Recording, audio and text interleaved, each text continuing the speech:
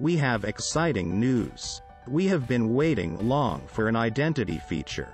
From Databricks 10.4, it is possible to set auto-increment finally. It was a long issue with Delta that SQL-like automated identity was missing. When writing to a Delta table that defines an identity column and does not provide values for that column, Delta now automatically assigns a unique and statistically increasing or decreasing value. We will create two tables, one classic when we manually add the identity field and the second with automated identity. Identity columns have to be the type of BigInt. When option always is used, we cannot provide our values for the identity column. If we want to use also own values, we need to use, by default, option. Optionally, we can define start with value and increment by step value. We will check what differences are within the Delta source files. Let us look to Storage Explorer.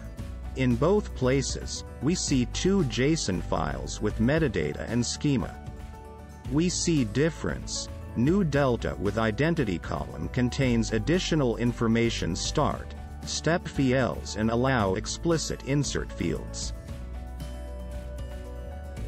Let us insert some data into our tables.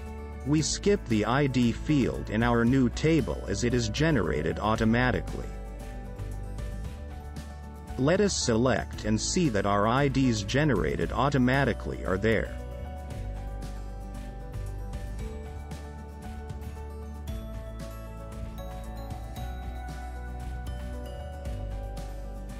After inserting new rows, high watermark field was added to the metadata. That field contains the last ID value.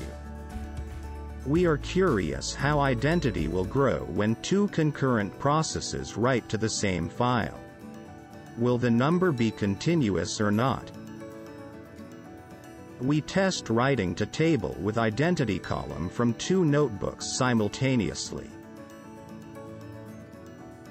However, it generates an error as the identity value is in the schema, so concurrent inserts are impossible. So it seems that the solution is not polished. It should somehow keep concurrent insert in a queue and then insert into table and update identity. In the future, IDs should not be in a schema file but, for example, in another Delta file with ID history.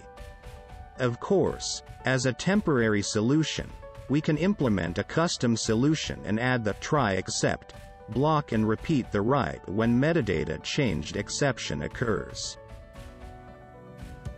After our inserts, let us take a last look at the long IDs list.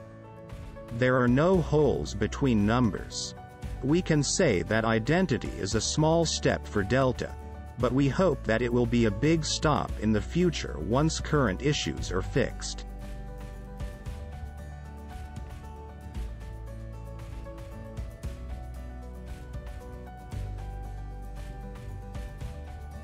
Thank you for watching. If you have any questions regarding Delta and Databricks, please visit the Databricks community. In the Databricks community, I am a top contributor, and I will answer your questions with pleasure.